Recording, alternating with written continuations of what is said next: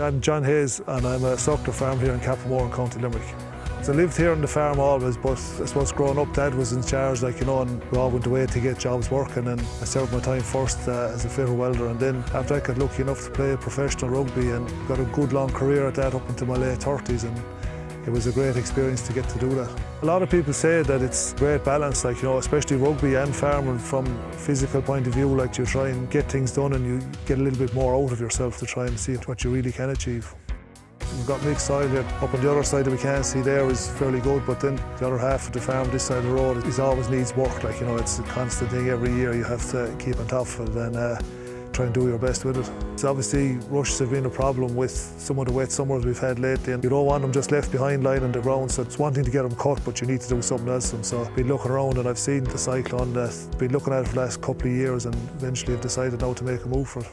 The first thing you need is something tough, because after years like last year, it can't be flimsier. It has to be able to take a bit of punishment, because after wet years you're going to have rushes are going to be stronger. The ground is going to be a little bit rough, so you need something that can take that bit of tough work as you're trying to get through it, because you're trying to make up for what maybe you didn't get to do last year. So I suppose, like, when you go to buy anything, you're going to start looking at it, and the sheet metal that's folded forward and the way it's galvanised dipped, like, it's a really strong, robust build. You know, with the galvanised, the dipping of it, it's going to last from a rust point of view. It's just really well designed, because it's not heavy on the back of the tractor. When you lift it up, it's not a load in itself, but yet you just know by the look of it that it's not just a flimsy cover, that it's the whole structure of it is really well put together.